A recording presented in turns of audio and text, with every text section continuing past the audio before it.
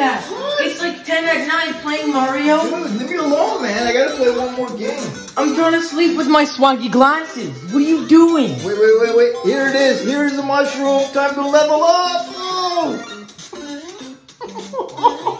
Why are you playing such an old game? It's a classic. Everyone's gotta play Mario. Why? Like, there's so many better things to do. Like, maybe even work or sleep. Yeah, I'm gonna work. Don't worry. I'm on a break. A break. Wait. It's the longest break I've ever seen. I'm almost done. Here's time to level up, baby, right here.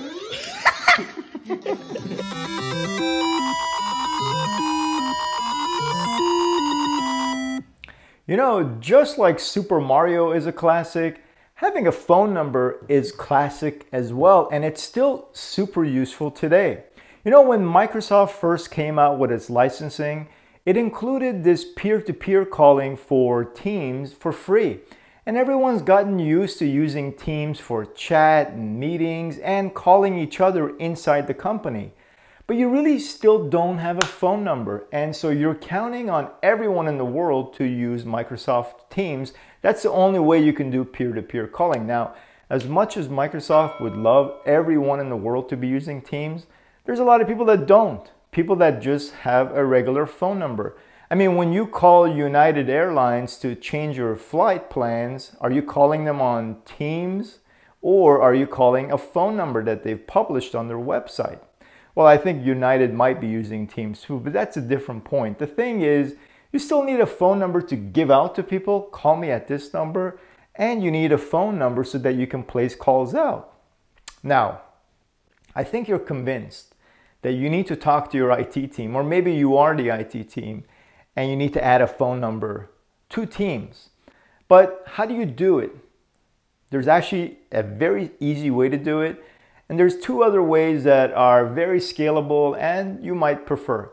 So the easy button is to use a Microsoft calling plan. Now these are available in many countries around the world. So make sure you check out this list because it's always being updated. And Microsoft is adding more and more countries around the world that support what they call the calling plan. Check out my previous video on phone system and calling plan. So the second way you can add a phone number to Teams is through direct routing. And you might be wondering, why would I pick direct routing if calling plan is the easy button? Well, here are some reasons. Number one, sometimes I hear that direct routing pricing, per minute charges can be less expensive. Now the second reason is because direct routing uses an SBC, which is a session border controller and traditionally lives inside your data center somewhere. But you know, some teams, they like to have ownership of these equipment, and so they like the fact that it lives in their data center on premise and they can manage and operate it at will. But what's happened over time is, in addition to SBCs being able to live on premise, a lot of telco providers are now providing SBC as a service, which basically means the SBC lives in their cloud. So you have the option of the SBC on-premise or the SBC being offered as a service. Now, these are some of the different SBC providers that Microsoft Teams interoperates with. There's quite a few of them.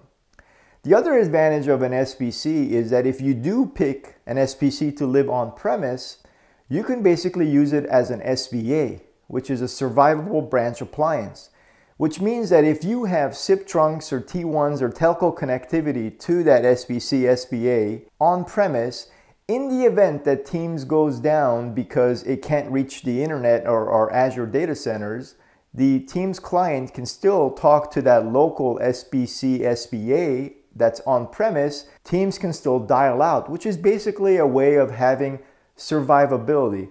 Think of this similar to SRSD in the Cisco phone world. The third reason why direct routing is because a lot of companies have relationships with their telco providers, contracts, phone numbers, and the service, and they might be happy with everything that they're getting from these providers.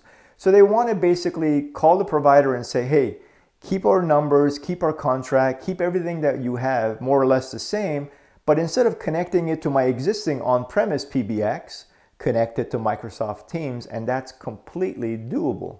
The fourth reason is availability. So calling plans today are available in 28 countries, and that list is growing. But in all these countries that we don't have calling plans, direct routing can help fill in the gap.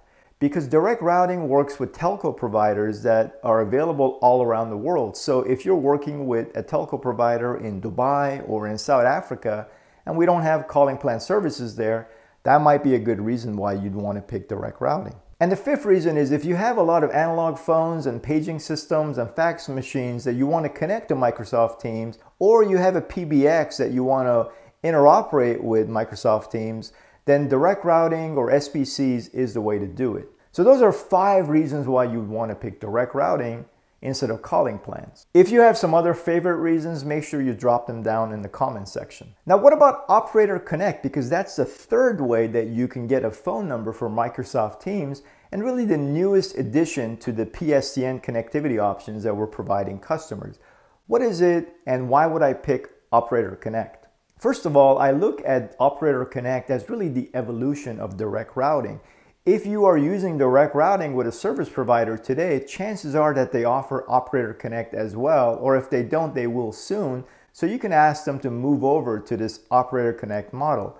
But that still begs the question, why would you want to do it? So that brings me to my second reason, which is it's a really simplified interface compared to direct routing, because you can just go to the Teams admin site and you can basically pick your operator in your country of choice. And once you pick that operator, you start to establish this contractual agreement with them. And when everything is all said and done and you've requested phone numbers in that country, the numbers actually show up in your Teams admin site and you can assign them to user.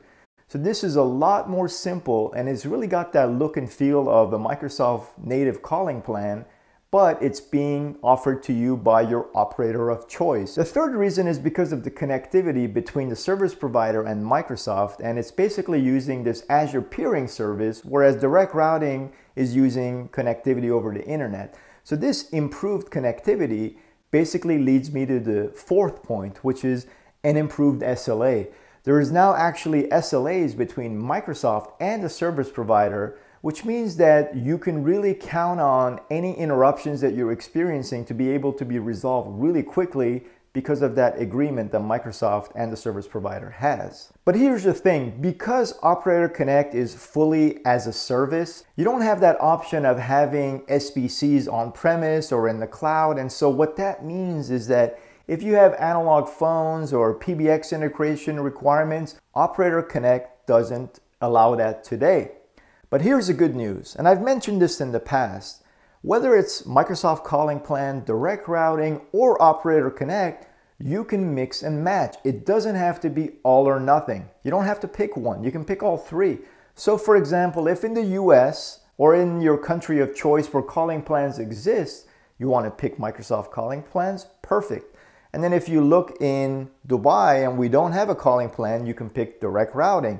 And maybe in some other place there is Operator Connect that you can pick. So it's up to you. And for all you folks out there that are looking at the details, here's a couple of slides that I'd share with you. This one talks about the difference between Operator Connect, Direct Routing, and Microsoft Calling Plans. And this one talks about the details more on the technical side between Direct Routing and Operator Connect.